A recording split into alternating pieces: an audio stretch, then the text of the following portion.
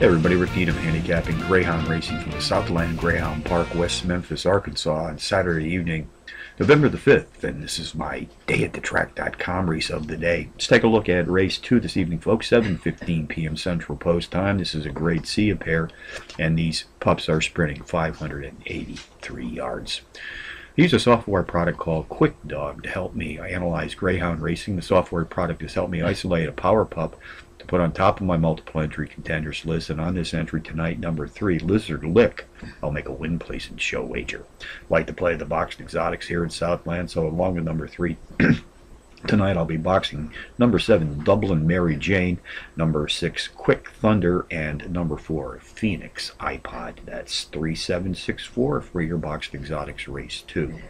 QuickDog software has helped me isolate a pair of very playable power pup long shots. Win, place, and show wagers are suggested on both of these entries. First comes in race 3, win, place, and show in a 5-to-1 shot. Number 1, CG's The Bear. And in race 5, win, place, and show in a 4-to-1 shot. Number 3, Oshkosh Current.